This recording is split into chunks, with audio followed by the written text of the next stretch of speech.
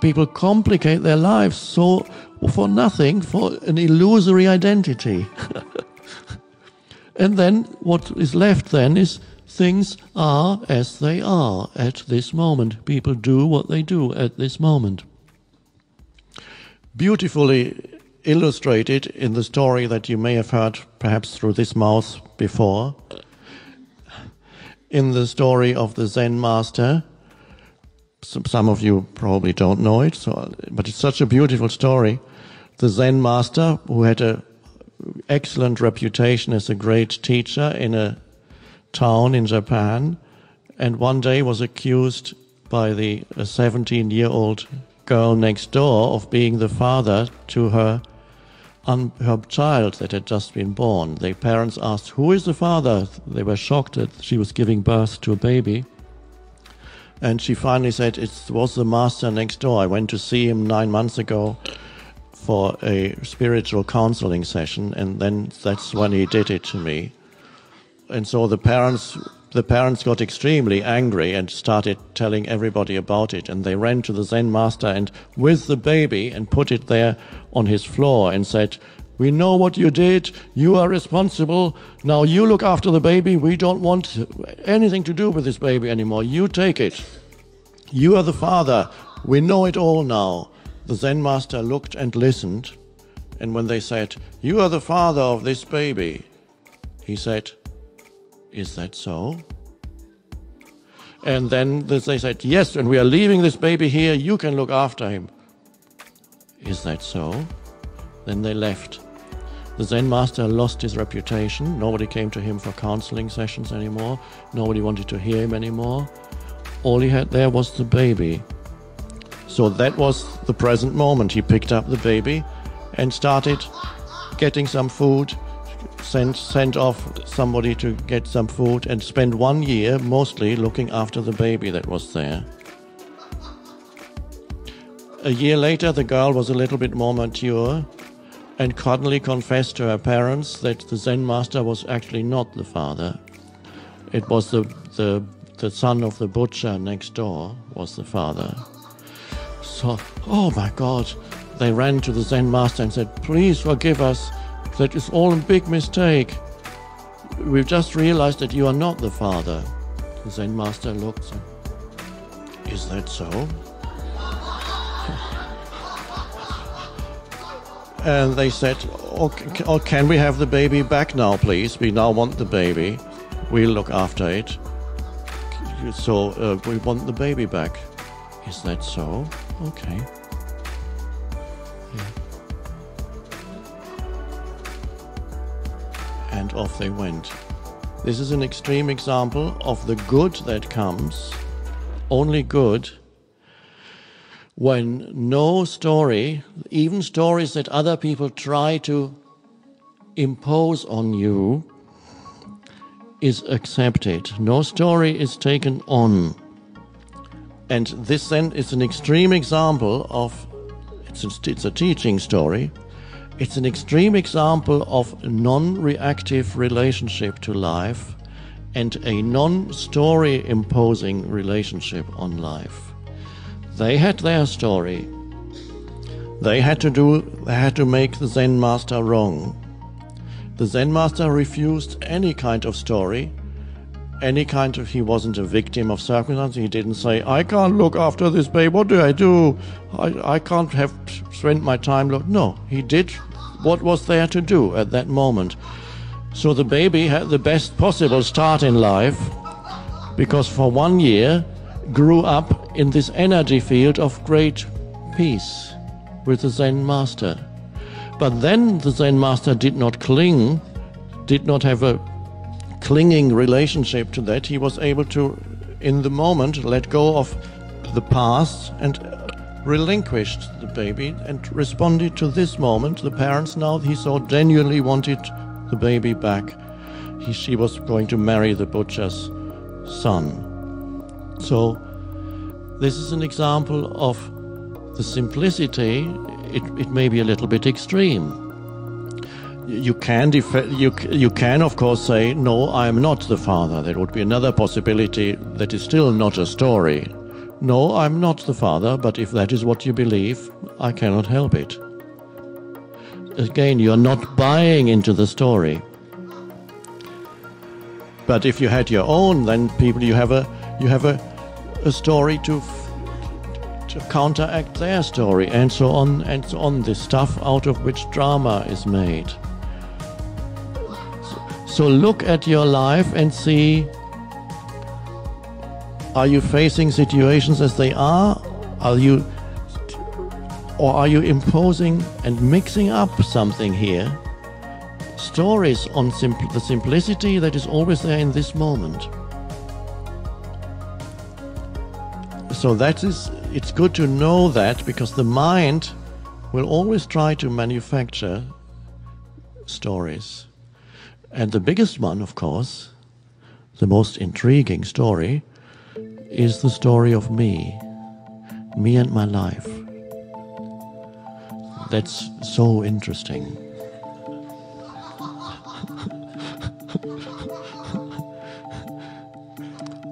And if you can't tell anybody else about me and my life, then you can tell yourself about me and about my life. The story of me, the most fascinating story. And the story of me is part of the ego, the egoic sense of self. Not saying that you do not remember what happened to you. Of course you remember what happened to you. Not saying don't have the photo albums anymore. You still have the photo albums, but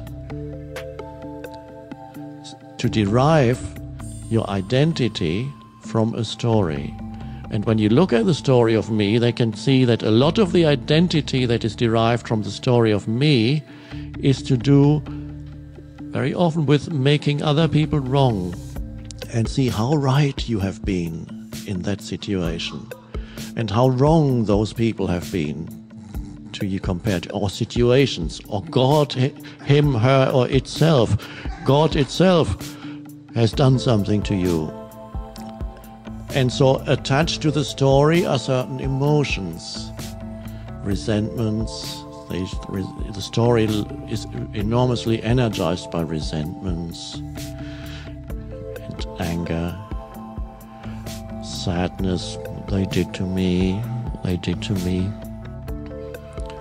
kinds of things. Can you look through the story and die to the story? Not lose your memory, but die to the story as a self-reference, as giving you your sense of self.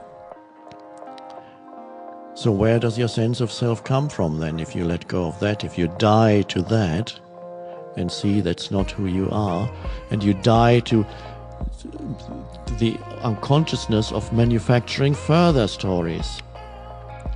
Even complaining, let's go back to the example of the cold soup. Complaining about the cold soup is another story. The moment you complain about it, I'm not saying heat it up please, that's not complaining, but the inner complaining or the outer verbal complaining, which implies making something or someone wrong, that's the story. So drama,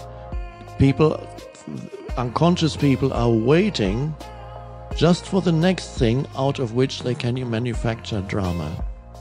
The egoic identity, in conjunction with the pain body, is just looking out for the next thing out of which to manufacture their next dramatic episode. Now, the kind of dramas that people are drawn into vary a little. Some people have the victim drama, somebody's always doing it to me. Other people have other kinds of drama, they get very angry with situations and people. Others, we get very sad, poor me. Well, that's the victim. I can't remember what else there are quite a few.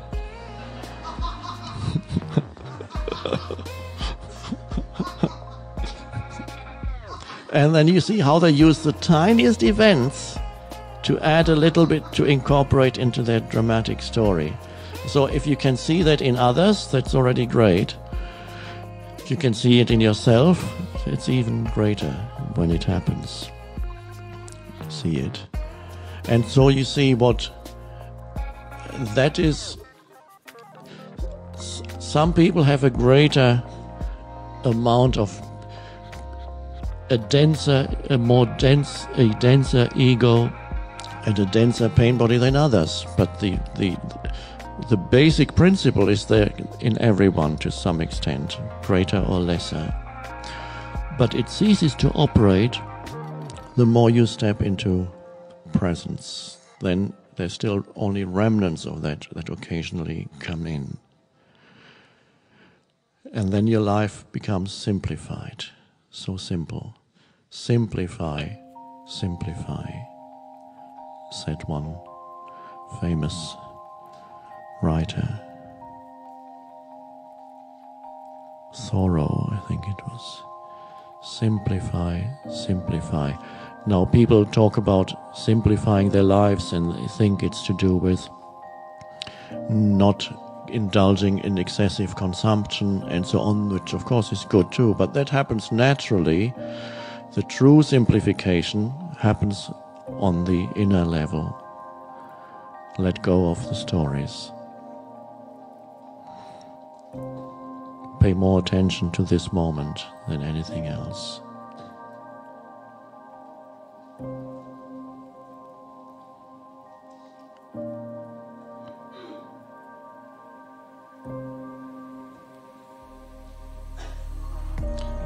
This is the day that we spend in silence, the day that we spend listening, always just this moment. It sounds like a big thing if we say we'll spend the whole day listening, watching, being alert, attentive, alert to your surroundings and alert on the inner level. The more alert you are to sense perceptions, the more alertness you will also have within.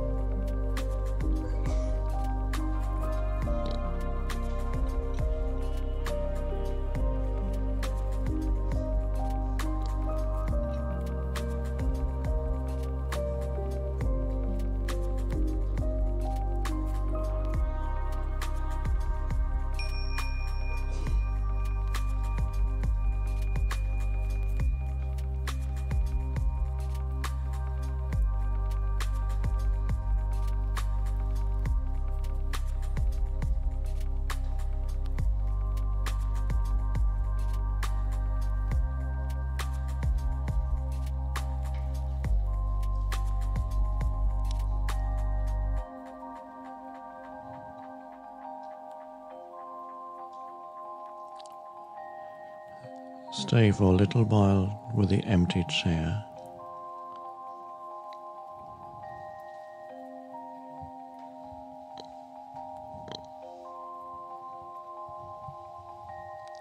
Thank you. This concludes Lesson 4. Lesson 5, Questions and Answers. Being present amidst the world.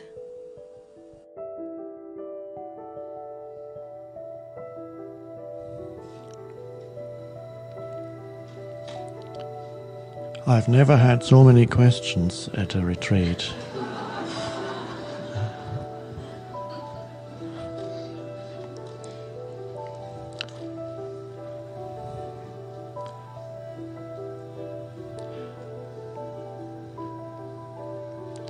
And I'm not here to flatter you.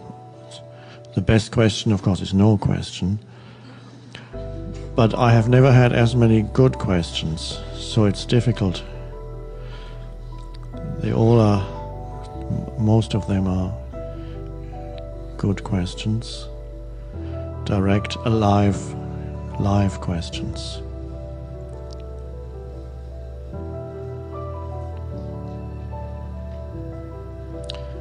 I've never thrown away any questions yet. I keep even the silliest question. Might come in useful at some point.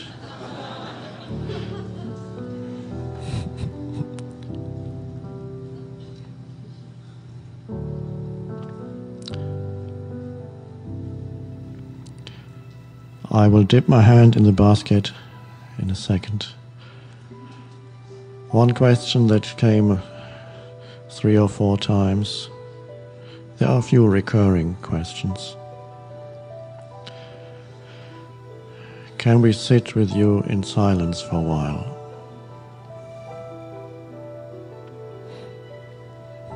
Yes.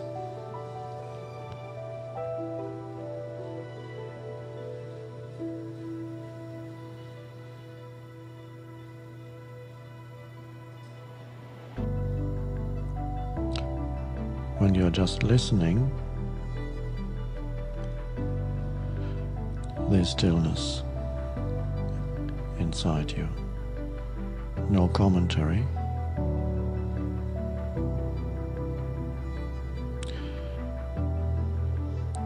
So don't miss the stillness that's actually there even when the words are spoken here, both in you and in the speaker.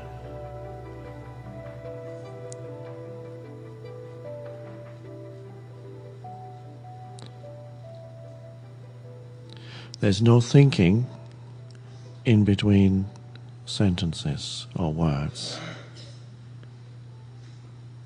So whenever a word has been uttered, the stillness is there again.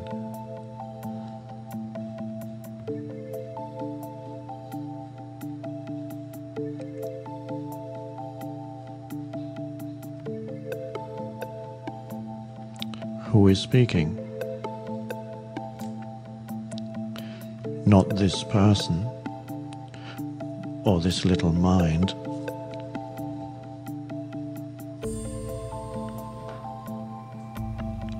Stillness is speaking. It's not personal, not my stillness or your stillness.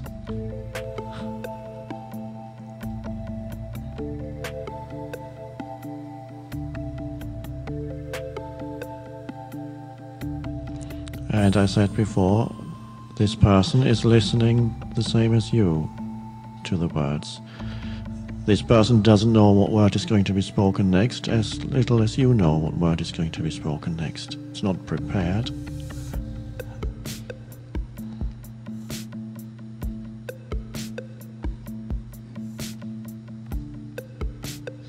To trust in life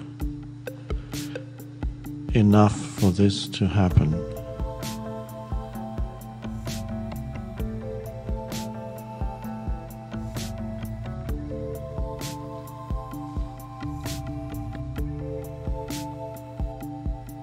To trust in life means to trust in this moment, the power of this moment. That whatever this moment requires will be there.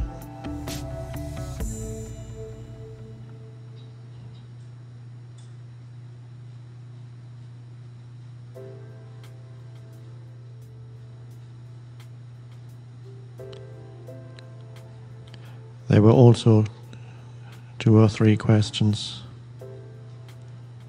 by people to whom the stillness is yet only a mental concept. And so they ask, it's great to hear about it, but I've never experienced the stopping of my mind. My mind is continuously noisy, compulsive. It continuously worries and thinks. So what can you tell me, they ask.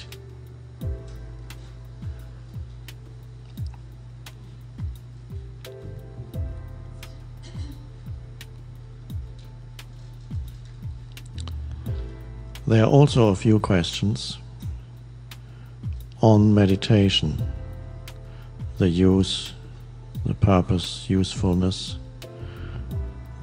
or otherwise of meditation. And I'd like to bring the two together, the two questions.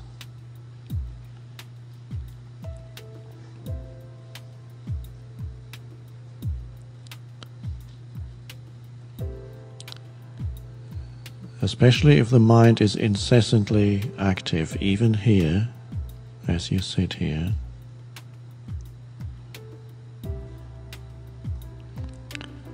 If you cannot notice the gaps, if you cannot be attentive to the gaps, now make sure that this is actually the truth, because you may actually notice the gaps for a moment. There may be a momentary cessation. But because you're so used to listening to your mind, the mind is saying, no, nothing is going on. I don't get it. Maybe you do, briefly. However it may be, if your mind has such overpowering momentum, meditation is a wonderful thing.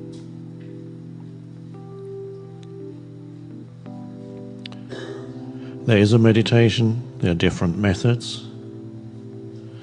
One could say, of course, that being in the body is a kind of meditation. Feeling the inner body, directing attention into the inner body is a kind of meditation. The way it's presented here is in a non-formal, formalized way. I just feel that. And it may be that people whose mind is extremely, extremely active may need a somewhat more formal approach to being in the body. And so there's a beautiful meditation technique, vipassana, that directs your attention slowly and gradually into the body. So that would be a good thing to take up the practice of that.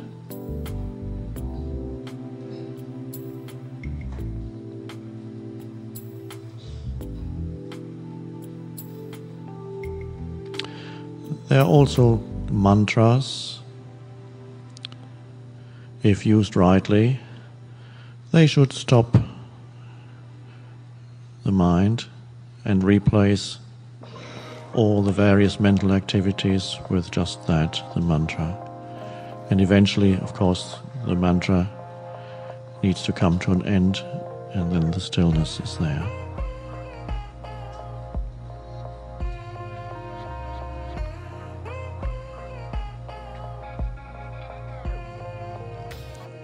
Buddhism has designed for hopeless cases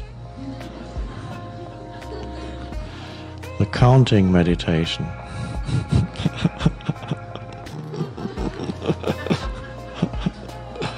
Not hopeless, no. Where you count mentally from 1 to 10 and 10 to 1, or I think maybe you start at 100, I don't remember. But you count backwards and forwards and backwards and forwards, and then that gives your mind something to do, but at least it becomes more focused. And once the chaos of the mind has become a more focused kind of noise, it's easier eventually to drop it. Once the chaotic noise has become focused noise, you can more easily drop once the noise has become focused, then you could drop the chaos. It's hard to drop the chaos, except in great suffering.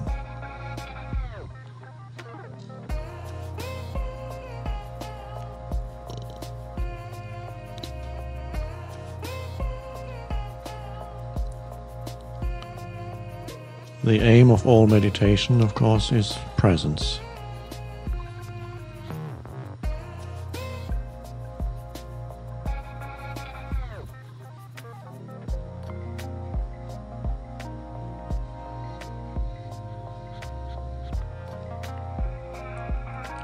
eventually any technique needs to be let go of.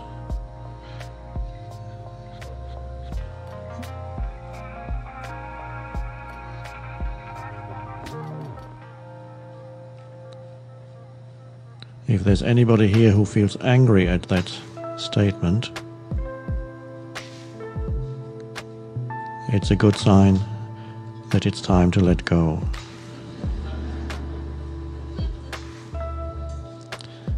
Because there's a new identification with form, my method that I'm so good at, that I've spent 20 years getting better at.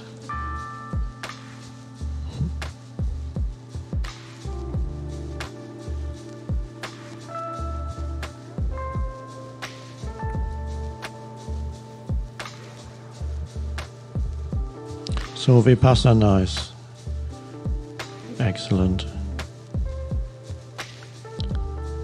They claim, and it may well be true, whether they have some sutras to prove it, but who knows how old they are, but it may well be true that Vipassana is one of the original meditations taught by the Buddha. But it seems that the Buddha also taught another meditation that is breath awareness. And that can be practiced not just as a meditation, that when you sit in a particular way, but to be aware of your breathing is related already to being in the body, because the breath flows into the body. To notice your breath, to feel your in and out breath, is helpful. It does bring you into the now.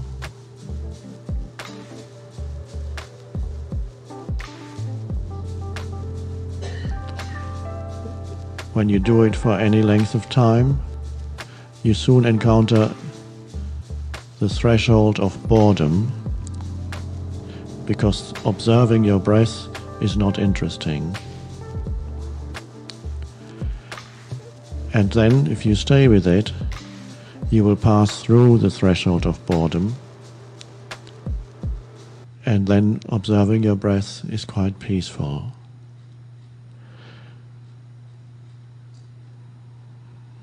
The coming and going. And you notice great subtleties about your breath. You notice, for example, that at the end of each out-breath, there's a momentary cessation.